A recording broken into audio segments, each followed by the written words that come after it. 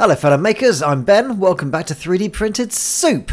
Now, if you've been watching the channel for a while, you know that I like my arcade games and I like my pinball. And I'd love to own a pinball machine, but unfortunately they are very expensive and very hard to maintain. However, virtual pinball is very much something that I've been enjoying. I've even built myself a virtual pinball table. The one problem is the mechanics of it, the plunger. Now, a plunger is a thing you pull back, let go and release to basically send a ball around the table, and it's an integral part of pinball. Without it, you're kind of stuck with what I am stuck with at the moment, which is a button. As you can see here, this is how I installed it. Just got a hole drilled in the front of my cabinet and just a regular arcade button slipped in the front, and with that, just get it around the right way, plugged into a circuit board, and it functions like a regular arcade button, but it doesn't function like a plunger. As you can see here, I've got all my buttons at the front, and I've got my pinball all set up. Looks lovely, 4K screen, got some back glass there as well. I'm going to put that in a box at some point, but at the moment it all plays lovely. And yep, what you have to do is you just press the button and release. So look here, you just press it, pause button thing, release, and it fires it. All very nice, works out quite well, but it's not exactly a plunger, which is what you want.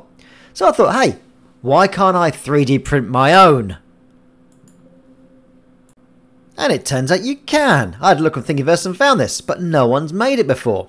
Which either means it's going to be great and undiscovered, or it's terrible and no one's bothered to print it. But I have. But before we start building and printing, thanks to everyone who's liked and subscribed. We're well over 2,000 now, heading happily towards 3. If you haven't liked and subscribed, drag your cursor down, just cover it over that subscribe button, give that a click, and click the like button and the bell as well, so you know when I next make an upload. And welcome to the 3D printed arcade, which is 3D printed soup. Please mind your balls on the buffers. Thank you. Right, let's get printing.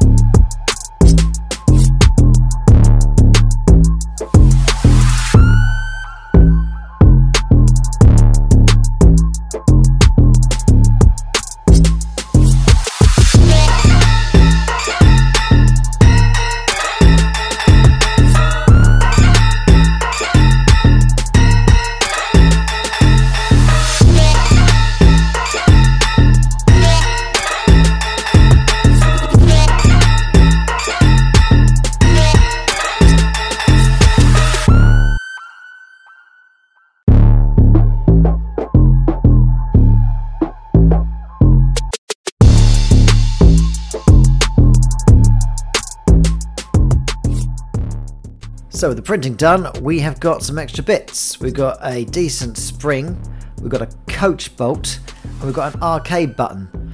And what happens is, you thread the coach bolt through the spring and through the mechanism itself. But first you put a stopper on here. Now this stopper is what's going to press the button. So there we go, you've got the spacer there as well. Oh, pick that up. You just screw the plunger onto here, and what will happen is whenever you pull back the plunger, it will also move the coach bolt through the spring, and then that stopper at the end there will press the button. And so basically if you hold it back, it will act like it's you're holding back the plunger, and the ball will be pulled back in the pinball machine, and then when you let go it will release and the pinball machine will shoot out. It's a very clever piece of engineering, and yeah, this works really nicely. I'm just putting a bit of hot glue here to hold the button in place, because otherwise it's going to shift around and it's going to be taking quite a bit of movement with this pulling back and then releasing thing, and if I play a couple of thousand games of pinball it will eventually break off. So I thought, bit of hot glue jammed in there just to make sure it's nice and secure so there won't be any undue pressure on it. And there we go. It looks damn good. Now let's give this thing a try and see how it works. So yeah, I put it on here. I pull it back. I release. And there, it gets released into the game. That is very, very cool.